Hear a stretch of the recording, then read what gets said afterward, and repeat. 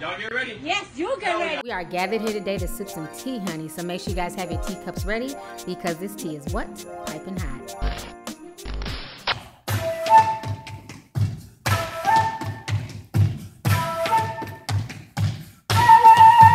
All right, so you guys know what that means. So we have another tale coming from the Pissy Pied Piper. So what's going down now is that Andrea, I'm still using R. Kelly's last name because it benefits me out here in Hollywood as opposed to going back to my maiden name, even though I was abused and, you know, tied up to the side of the bed and all that good shit. I'm still going to use the last name Kelly.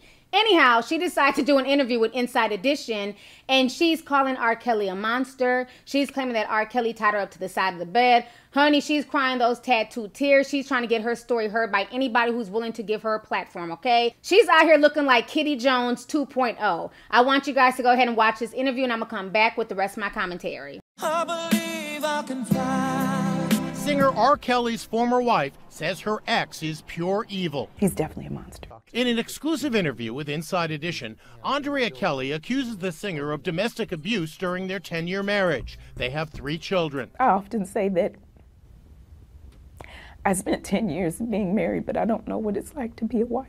She says one night in particular is burned in her memory. You've been hogtied? Yes. You were tied up? Yes. Physically tied up and left on the side of a bed, and he went to sleep. Andrea says she decided to speak out after several women came forward to denounce the singer for allegedly holding them against their will in a cult-like living arrangement. She also posted this video on her website. What was supposed to be my big, beautiful mansion ultimately became my prison. Andrea met Kelly when she was a dancer choreographer. After they married, Andrea says she couldn't leave their Chicago home without R. Kelly's permission.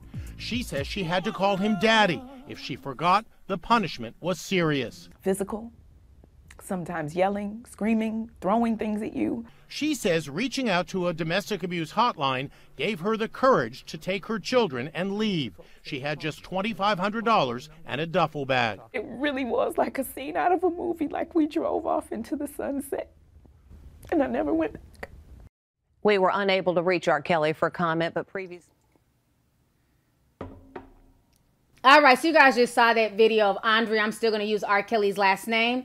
Anyhow, I'm not buying what she's selling me, okay? You know, we all know R. Kelly has his issues. We all know he's a damn, you know, demon in disguise. He's done a lot of just, you know, horrible shit. But I'm not feeling this messenger whatsoever, okay? Because for years, this woman sat by. Even as recently as a year ago, you guys can watch my first Andrea Kelly video. She was cussing out anybody who brought stuff up to her about R. Kelly, who asked her opinion on R. Kelly and all these girls and all, you know, these girls coming out. She was going off on folks, even demanding that folks go and see R. Kelly in concert because it keeps her lights and her bills paid. Let me go ahead and refresh your memory. Feels good and keep going to his concerts and buying them tickets and them CDs. Boo, that keeps my lights on, girl. Honey, it ain't free out here. What? Y'all telling me what he is doing in his life, who cares? I'm his ex. He can do whatever the fuck he want to do in his life. That's his life. I don't understand why people like to spread venom. All quick to say how y'all don't like my ex and he this and he that, but then your dumb ass will get up and spread the same bullshit. So I find it funny that less than a year ago, she was Team R. Kelly. But now all of a sudden, she's on this hobo tour to basically throw him under the bus. She's trying to distance herself from R. Kelly because she knows this shit is about to hit the fan. And for that, I cannot respect it, okay? If you could not speak up back when these young girls were being abused, were being held captive, don't come trying to speak up now, okay? If you could be silent through the whole, you know, the ex-wives of Hollywood, whatever the hell that damn show was that she was on, she got on that show because of R. Kelly.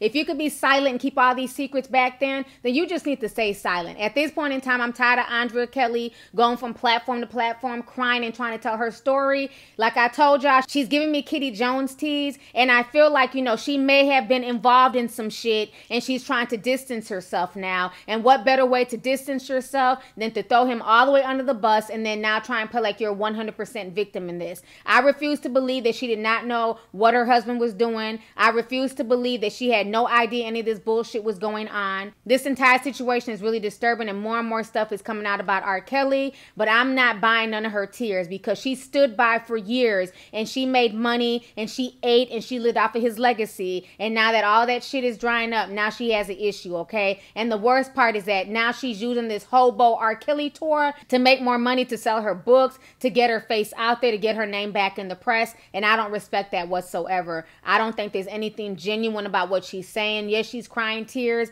I'm sure she went through a lot of abuse. I'm sure she went through a lot of shit. But the way she's going about it, especially when just a year ago, she was okay with the situation. She was going off on folks about the situation. But now it's funny that all of this stuff is coming out about R. Kelly. There's criminal investigations. This man might end up going to jail. So now she's going on this hobo tour to basically separate herself from her ex-husband, meanwhile still carrying his last name. Even though the abuse was that bad, you're still choosing to keep the last name Kelly. Okay, girl.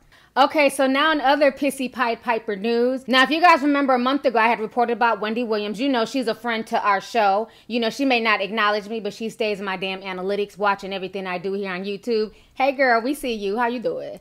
Anyhow, so I reported a month ago that she was on her stage, honey, boo-hooing and crying over the damn pissy Pied Piper. She was in tears talking about how R. Kelly couldn't read, he couldn't write, he couldn't do math, he couldn't fly. Basically, he couldn't do shit, but guess what? He couldn't molest and fuck, okay? That's one thing R. Kelly can't do. He might not be able to read, write, or do arithmetic, but he sure does know how to sling his peen around like damn Tic Tacs, okay? So anyways, after, you know, that video went viral, she started getting a lot of backlash from people. Then she asked her audience if they'd be willing to, you know, watch a show with her interviewing R. Kelly, okay? Now, I'm no R. Kelly fan, but you know what? I'm here for it, bitch, okay? Because I want to know what the hell he has to say for himself.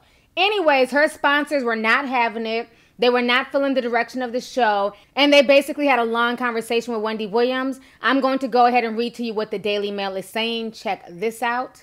So the Daily Mail is saying that Wendy Williams is backpedaling on her support for R. Kelly and her criticism of the Me Too movement after sponsors threatened to pull out of her show. The often controversial talk show queen spoke out last month in support of the R&B singer, who has been accused of various forms of sexual misconduct and has 2 pending lawsuits from women who accused him of giving them STDs. Williams even asked her audience if they would be offended if she invited the singer onto her show, then publicly urged her management team to make it happen. An insider has told thedailymail.com that the show's syndication company, D-Bar and Murray, were shocked and dismayed by the direction Wendy Williams was taking during the segment. The company executives allegedly begged her to tone down support for R. Kelly after advertisers began threatening to jump ship.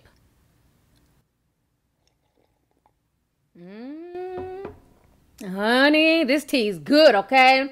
So when it came down to it, Wendy is wishy-washy as hell. She done went from crying about R. Kelly to basically saying, R. Kelly, I can't help you, bro. You on your own, okay? Because once those sponsors started threatening her damn money, she had to reevaluate her damn life, okay? Is it worth losing everything I worked hard for to R. Kelly? Or should I just keep on doing me? And that's exactly what Wendy Williams is choosing to do. So she would not be interviewing R. Kelly. She would not have R. Kelly on his stage. And, you know, to this day, R. Kelly still can't read, write, do arithmetic, or I believe he can't fly either. But, you know, let him tell it he can fly.